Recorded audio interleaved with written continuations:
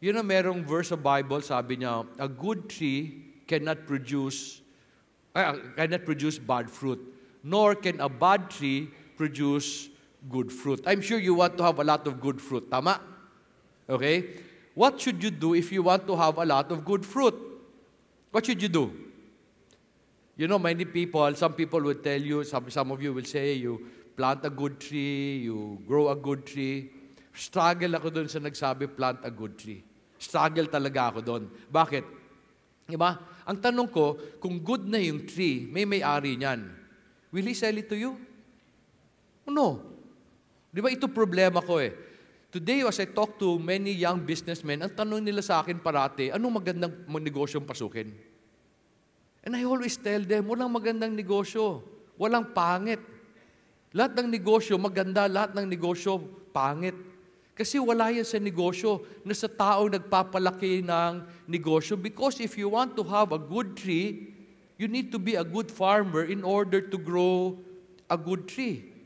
In business, I realize it's about the person. It is not about the product. In farming, people will always ask me, what's a good plant? What's a good plant to grow? And I always ask them, why are you asking that? It's not about your plant, it's about the farmer.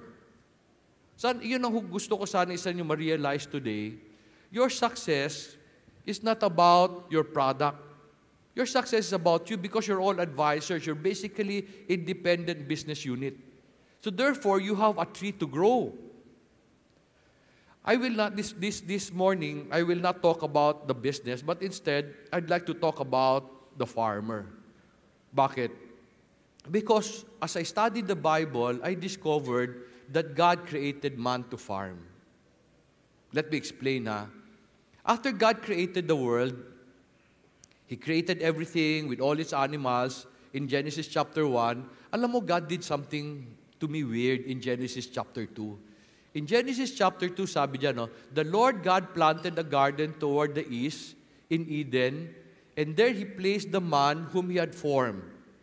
You know, ang hindi ko maintindihan, God created this big world to be managed, and yet He planted a garden for Adam. So, tanong ko, bakit? Just try to understand it, and tanong ko, anong gusto niyang gawin sa garden? In Genesis 2:15, sabi diyan, then the Lord God took man and put him into the Garden of Eden to cultivate and keep it. My question, if God planted the garden, would that be a good garden? Do you think it will be a good garden? Do you think it is a perfect garden? Perfect siguro, no? Now, ang tanong ko, why did He ask man to cultivate it? Ang ibig pagsabihin ng cultivate, sabi diyan, it is to work, to serve, to slave. Sabi niya, pagsilbihan mo yung garden mo. So, ang tanong ko, bakit mo kailangan gawin yun? If the garden is perfect, why do you have to work? You know, one of the reasons why people fail today, Filipinos, is because naniniwala sila that work is part of the curse God gave man after he sinned. That is not true. Man sinned in Genesis 3. This is Genesis 2. So that means even before the fall. Pero ang tanong nga, bakit mo kailangan i-cultivate ang perfect garden? To answer that, let me ask you another question. What will happen to a garden that is perfect if you continue to take without taking care of it? What will happen? It will become barren. And that's the reason why our first farm, the farm, was barren. Bakit? Kasi yung unang may-ari, kinuna niya eh. Hindi niya inalagaan. Do you know that the Philippines used to be one big garden? Today, karamihan ng lupa barren. Pero on the other hand, ito tanong, what will happen to barren land if you cultivate and take care of it? What will happen to barren land? The barren land becomes this. You have the ability to take barren land and make it good. But if you do not understand what God wants you to do, you can take fruitful land and make it barren. You are part of a good company. You are part of this conglomerate, some of the biggest corporation, SM, and other company.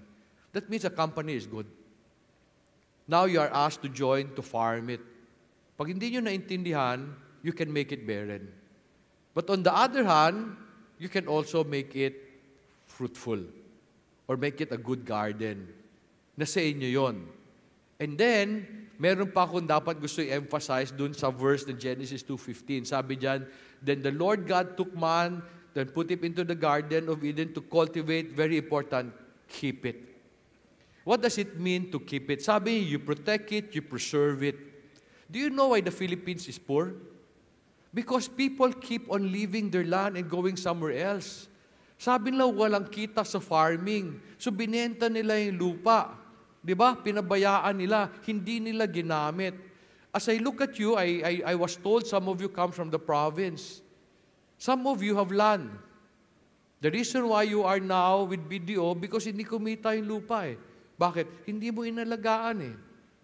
To me, anything can be good. Depende. Tapos may problema pa. Ngayon ang mga millennials, they go from one job to another, they hop.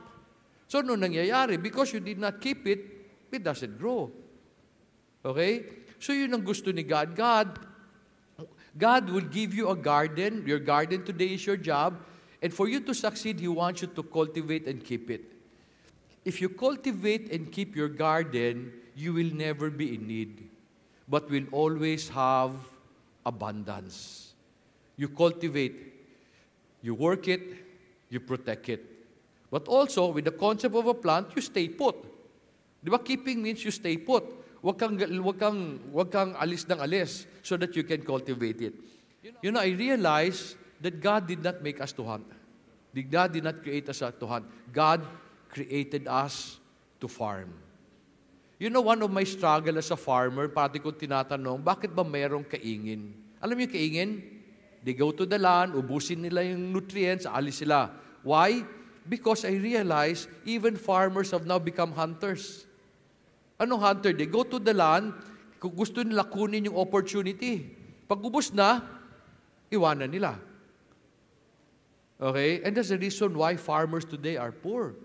Now, this just explains to me bakit nangyayari to sa country natin. Okay? And some of you have been living like hunters. There's nothing wrong with hunting, pero lang, lipat ka ng lipat, parati ka naghahanap. You can also be considered being a farmer. You know, I discovered that a hunter seeks opportunities. He gathers what he can and then leave. Because of this, he will always be on the move and in need. And that mentality has come to the farmer. So many farmers will take land like this and make it not. Hunter. However, a farmer creates opportunities by nurturing his garden. Because of this, he will never be in need and he will always have abundance. As I end lang, can I share with you one of the greatest salesmen I've met? He's my friend. He sells heavy equipment. Whenever we go, when we play golf, pag meron kaming kasamang tao, alam ko kliyente niya yon, mabibentahan niya yon, alam mo, I will not hear him sell.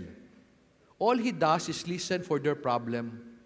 Pag may problema yung tao, sabi niya, pare, tulungan kita. Meron akong kilala, tutulong sa'yo. And then he goes around saying, tulungan kita, tulungan kita. One time, sabi nung isa namin kasama, ano binibenta mo? Sabi niya, heavy equipment eh. Tapos sabi nung kaibigan namin, wala kang benta sa akin, pero tutulungan kita. Alam mo, this is the garden that he has. He nurtured everybody, inalagaan niya, maski sino kausap niya. Then mamaya, dinadala siya sa mga benta na hindi naman diretso. Okay, that's his garden eh. So yung garden nyo are everybody you meet. Not necessarily the poor people who would buy. Because maybe later they point you to the next sale, or maybe in the future they decide, gusto ko nang bumili. Pero they will decide, they will buy from people who takes care of them. So, a garden like this will always sustain you. Pero mahirap yan ng simula para patabain.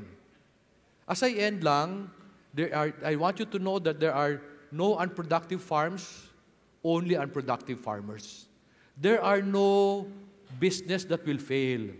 Only businessmen who fail themselves. As I end, I let me leave you with this, that God created you to be fruitful. Yan ang plano niya. However, plano niya yan. Iba plano nyo. You will never experience His plan unless you cooperate with Him. So meron sana akong suggestion sa inyo. As God has blessed me, seek Him.